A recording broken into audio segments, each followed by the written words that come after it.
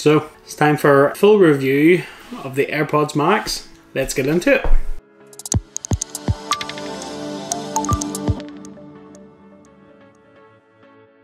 What's up guys, welcome back to Michael's Tech Talk, and I just want to take this opportunity to wish everybody a happy new year. I hope everybody is doing well and everybody's staying safe. So on to the AirPods Max. So I've had these for a while now, and I wanted to give these a proper testing so that I could give you guys a full, proper, impartial review of the AirPods Max. So I avoided the AirPods Max for well over a year simply because I wouldn't pay the money for them. At £550, I just didn't think they were worth that money, and I'll be honest, it's something that I stand by to this day. Having owned these and reviewed these, I can honestly say these are still not worth 550 quid. They're just not. So I avoided these for well over a year simply because I just didn't think they were worth their £550 price point. These, you can get a good deal on these online. You can get these on the likes of Amazon brand new for around £430, but I picked these up on Amazon Warehouse and I got these for £390, which I didn't think was too bad. I've always said I would be comfortable with £350 for the AirPods Max, but you know, for the sake of 40 quid, I thought I would give them a go and see what they were like. The build quality of these can't be disputed. They are made out of premium materials. The aluminium outer cups, the headband there with the silicone finish and the material on the inside, the extended mechanism on these as well. It's so satisfying. It really is. One of the great things I like about these is the removable cups. So if you're like me and you like to clean your devices maybe a bit too much, the removing of these cups is a great design, and it allows you to get in and make sure everything's clean and tidy. It allows you to keep them well maintained, which is something I really like. Let's sort of go over my usage experience with these. So I've been using these solid since I got them, and if I'm being honest, I've had a bit of a mixed experience with them. I primarily use AirPods Pro. I use them every day. I take them everywhere with me. They're always in my pocket. So switching over and using these solid was a wee bit of a change for me, simply because of their size. They're just not as easily portable, if you will. You know, so you do give up a bit of convenience with them. But what they lack in convenience compared to the likes of the Pros, they more than make up for with their features and their sound quality. Dolby Atmos on these sounds absolutely phenomenal. I would highly recommend, if you haven't tried these and tried some Dolby Atmos, you need to try them because it is good. These are one of the best sounding sets of consumer headphones that you can buy. So there's no disputing that, unfortunately. So being a Buds user, I don't really use overhead earphones. Just prefer Buds. That's just my preference. But I was so surprised in my first impressions with these, how comfortable these were. You know, putting these on and the cups actually cover your entire ear, which is great. And with the cushions on these, which are really good, as I'm sure a lot of people would agree with me that wear glasses, a lot of overhead earphones sometimes make your glasses dig into your head, and I didn't get that with these whatsoever. They were comfortable, and while they are noticeably heavy on your head, they didn't really bother me when I was wearing them. So that's always a plus, because the last thing you want is the likes of your glasses to be pushed into the side of your head, and then it sort of gets uncomfortable. That was a really good plus for me. So the sound on these headphones has been, I will say, it has been fantastic. I can't dispute that, and I'm not exaggerating when I say that the sound of the Maxes, it is next level. If you have used AirPods Pro, you will be familiar with the sound quality of AirPods Pro. The best way I can describe this is all the features and all of the sound quality that you'll get on the likes of AirPods Pro, you get it in these, but it's just more amplified. It's just that little bit more better quality. And the reason behind that is, you look at the size of an earbud, and then you look at these, there's a lot more hardware in them, so you get a lot more sound quality. The transparency mode is lined with microphones all the way to the outside, so it's a lot more amplified. The noise cancellation then, again, because of that same hardware, is so much better than the Buds. And the Buds aren't bad in any way, shape or form, but these are next level when it comes to it. So yeah, top marks for that. And then of course, being part of the Apple ecosystem, you then are able to do the Apple ecosystem things, so you can switch between your devices flawlessly, pair them to absolutely anything that you have within your ecosystem, your phone, your watch, your iPad, your MacBook, your Apple TV, anything. You can just flick between them at ease. And again, that's the Apple ecosystem for you.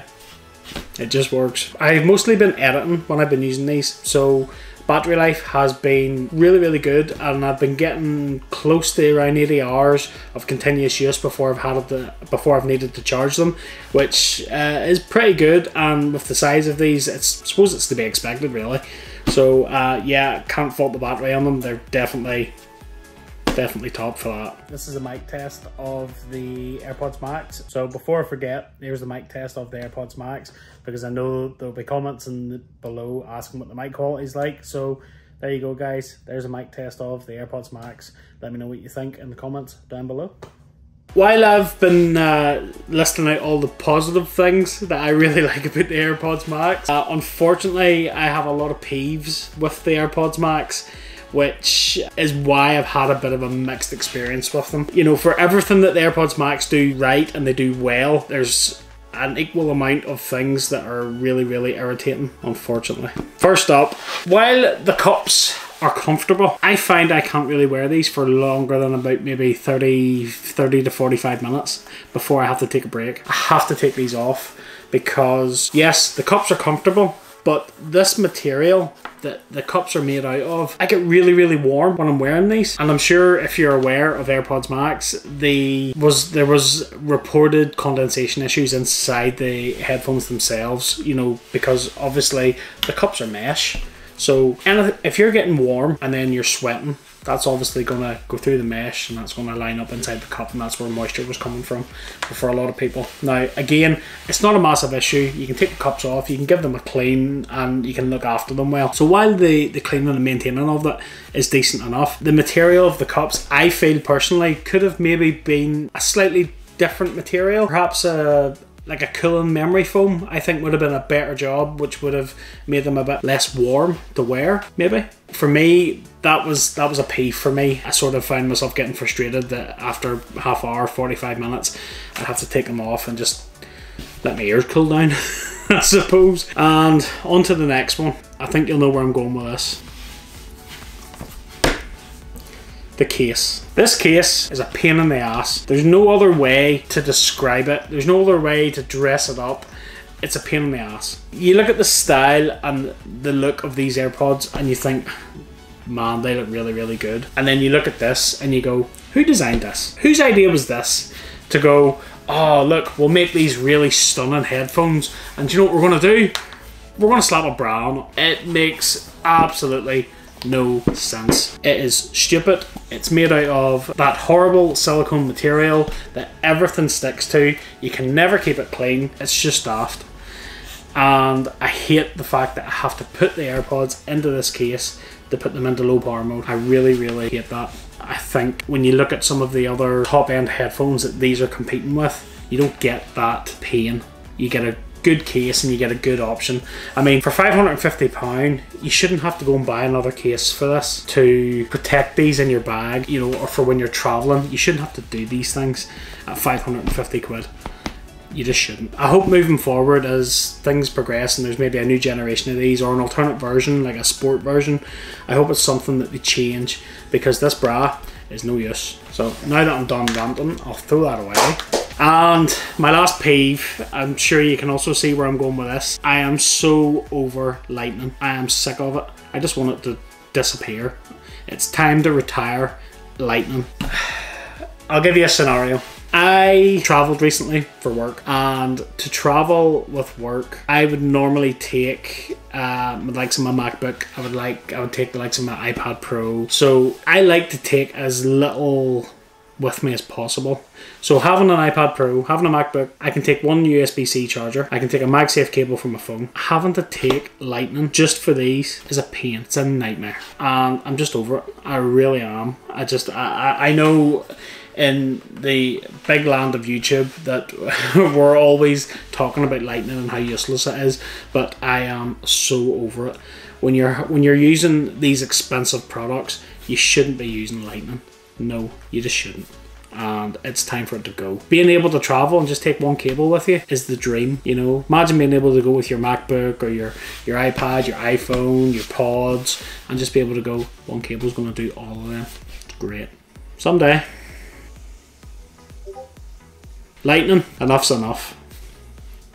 Would I buy these again? If I'm being honest, £350 I think is more than enough for the AirPods Max. And at £350, I think there's a fair enough price for them. I honestly do. If I'm honest, at £350, I probably would buy them again if I had to. If these broke or if I lost them and I had to buy another set at £350, I think I'd be okay with buying them.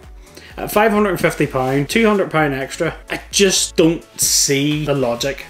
To me, £550 for these hangs over me like a cloud. The minute I take these anywhere, I'm like, it's £550 in my hand. What happens? What if I drop these? What if I drop these and scrape these? Or what if it rains and they get wet because they're not water resistant? I just that price tag just hangs over me like a cloud. It really does. Long story short, are these worth double? Actually, more than double than AirPods Pro? No.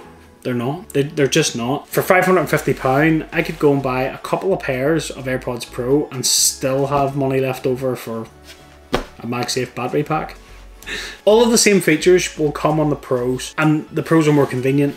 The Pros can wirelessly charge. For me, the convenience of the Pros outweighs extra quality that you get with these. As a day-to-day set of headphones, yeah, not at £550. Guys, that just about wraps it up for this video. I hope you liked it. If you did, please, if you could do those 3 things for me, I would massively appreciate it. If you could hit that like button, and if you haven't already, hit that subscribe button. We're on the road to 1,000 subs, and I couldn't do it without your guys' help, so thank you kindly. I have a lot of videos in the pipeline coming, so keep it locked to the channel for them. And until the next one, guys, I'll catch you later.